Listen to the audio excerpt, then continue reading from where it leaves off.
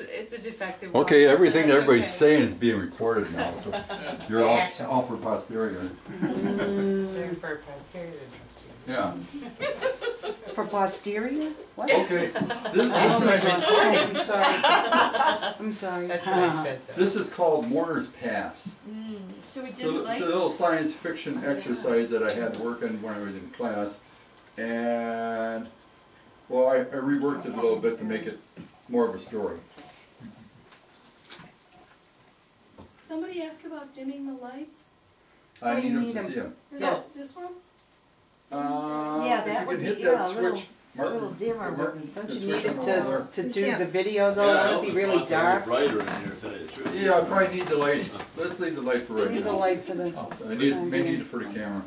You will. Okay. Don't get up again. No, stay right She got there. purpose. Stay here. Okay, 30 creatures. 30 creatures lope across the waste.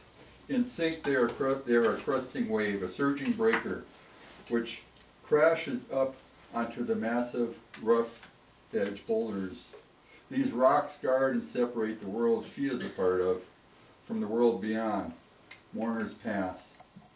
The wave splatters into its separate entities to spill perched and draped over the rocks. With 59 corrupted yellow eyes, it watches her as one. The three other creatures directly block the constricted path. From a distance they resemble misshapen, luring, gray men. As one they taste her approach. Their snaky thin fingers terminate in long, slashing talons, restless and clicking. The largest, the one with the war axe, naked, pathologically grinning, stands feet wide apart, centered in the middle of the root path.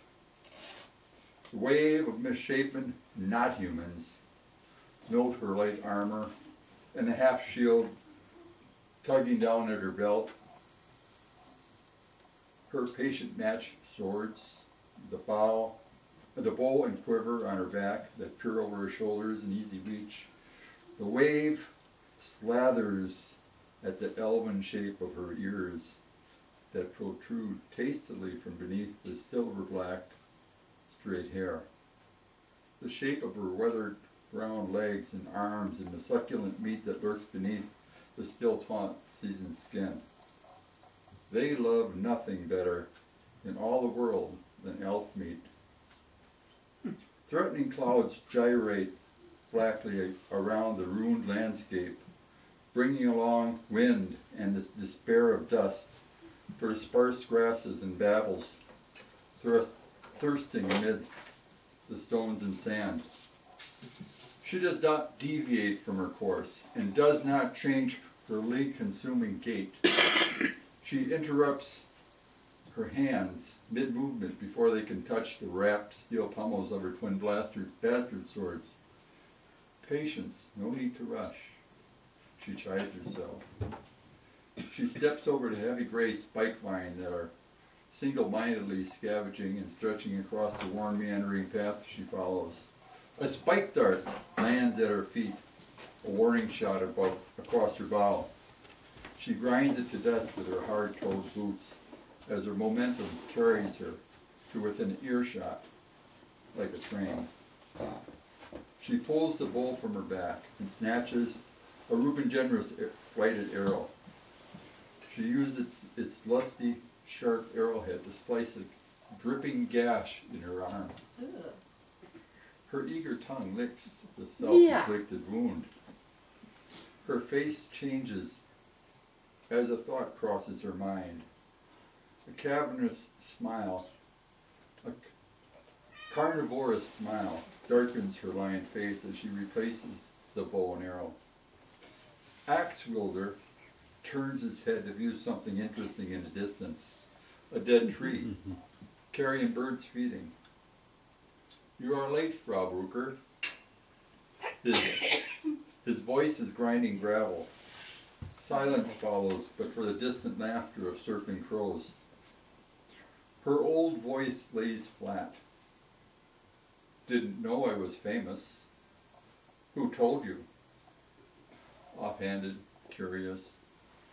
The one-eyed creature on his left eagerly grunts, high-pitched and fawning. "The Emperor sent word!" Axe snakes out his weapon and strikes him with a flat side. One eye drops like a stone.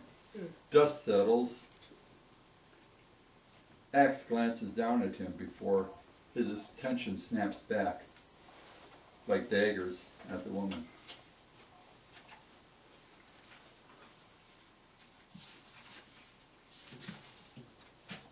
She smiles patiently, or pleasantly.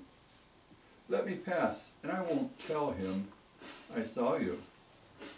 After a pause, like she just thought of it, she continues, "Cobalts like rubies, sapphires, and such.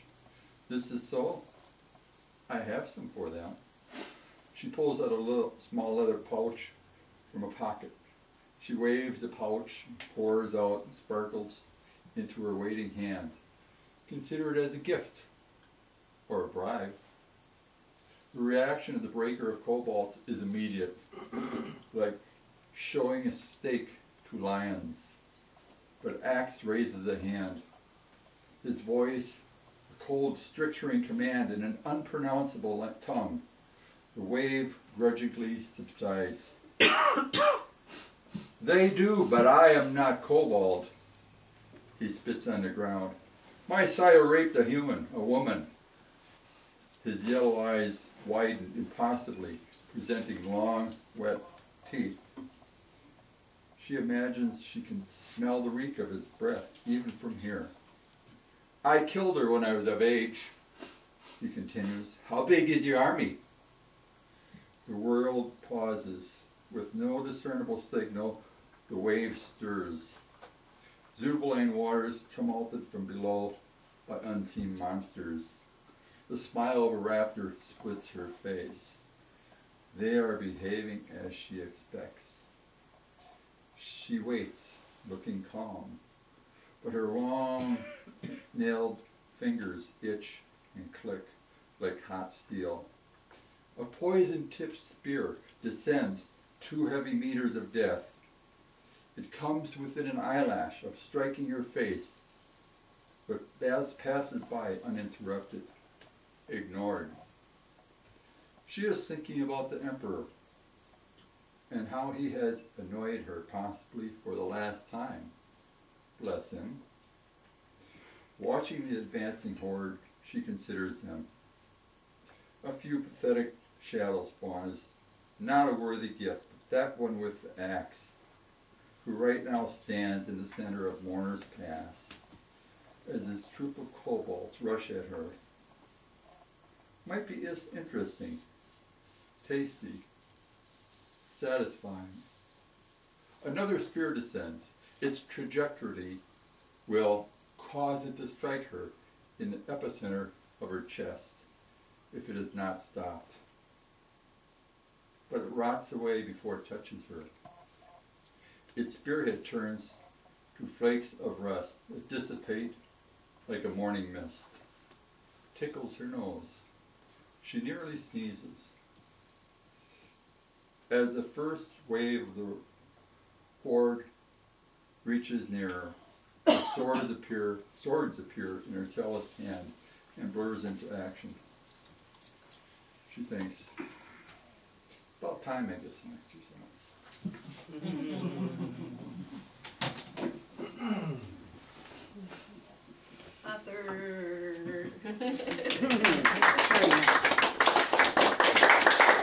Excuse me, Mark, I gotta get over here and turn this off. You certainly gotta do something. Yeah.